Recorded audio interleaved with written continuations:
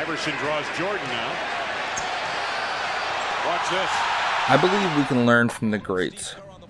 What moves made their careers, their drive to create a legacy. I'm trying to grow my catalog of moves so I can pull them out whenever I like. I believe we can learn from the greats so we can be great too. On this little mini-series, we're going to be diving into some of the greatest signature moves that the NBA has had to offer and trying to add them to our bag. Welcome to Learning from Legends.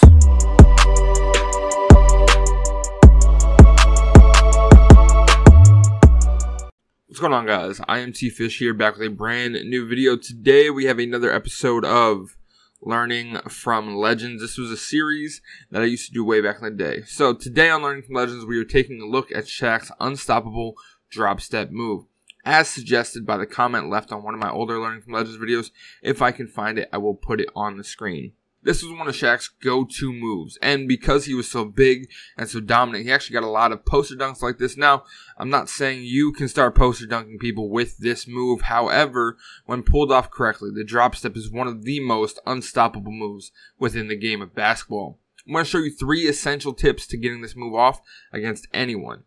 Let's get into it. First, there are 2 directions to go in a drop step. You can either drop step front side or drop step backside. Backside is far better and significantly easier to pull off than a front side drop step. You don't really see a whole lot of people do this. A lot of people doing the front side drop step do it more in a pro hop version of it.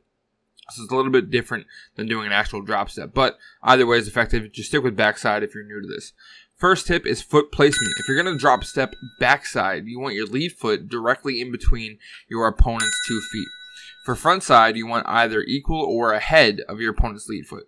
So what I mean by this is you're going to want to place your lead foot, whatever foot that is. If you're on the right block, you're going to want your right foot in between his 2 feet. Or if you're going on the left block, you're going to want your left foot in between his 2. And if you're doing a front side drop step, you're going to want to be equal with or ahead of his front side foot. Second tip is you want to spin off their shoulder. Spinning off their shoulder allows you to halt a solid percentage of their movement and also makes tip 3 far easier to pull off if you can kind of block them in with your body already. Spinning off their shoulder means they can't turn as easy because your body's already connecting with that. Now, on the off chance that they get to rotate before you can, then it makes it a little bit difficult, but tip 3 is still good. So our third tip is lock them in with your elbows. When you're spinning drop step and you want to go, we'll say backside for this example, you're going to spin off their shoulder. You're going to hold your elbows out like you just caught a rebound you want to clear out. You're going to hold your elbows out and you're going to lock them behind you. This is going to stop the rest of the movement.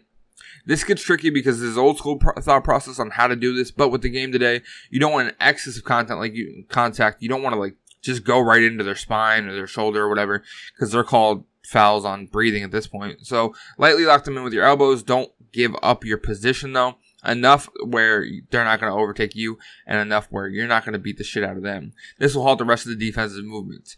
Hopefully you enjoyed this video. Leave a like, subscribe, and comment down below. Let me know what signature move you want to see me break down next.